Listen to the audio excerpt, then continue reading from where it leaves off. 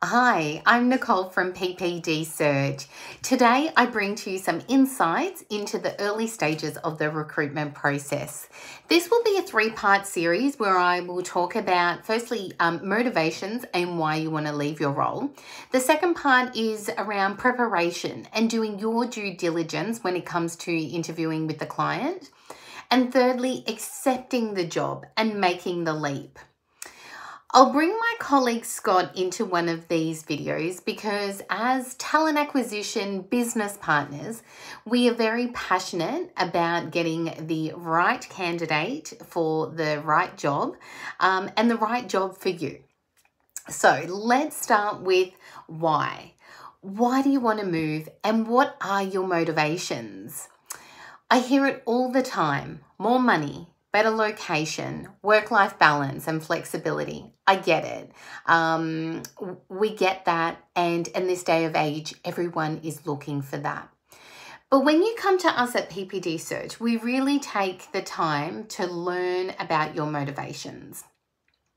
Now, we want to know what truly sparks joy for you and what's going to make you thrive in your next role. Not just survive, not just what you need, but thrive.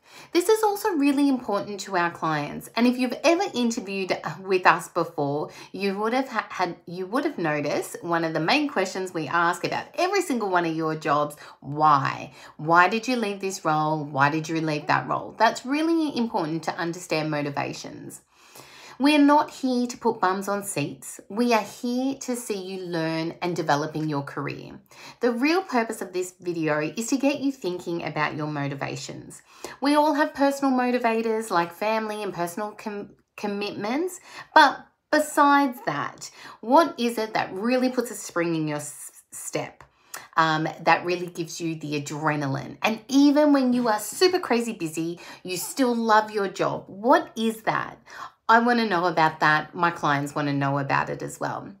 So we want to match your drivers to the right role. So pick up the phone and have a chat with me or one of my fellow consultants, and let's focus on what you want, not just what you need. Now, thank you so much for tuning in. I'm keen to hear your thoughts or feedback on this. And as I mentioned to you, my next video is all about taking the next step in, due diligence, preparation for the interview, because it's so easy to say, yep, I'm interested in a job.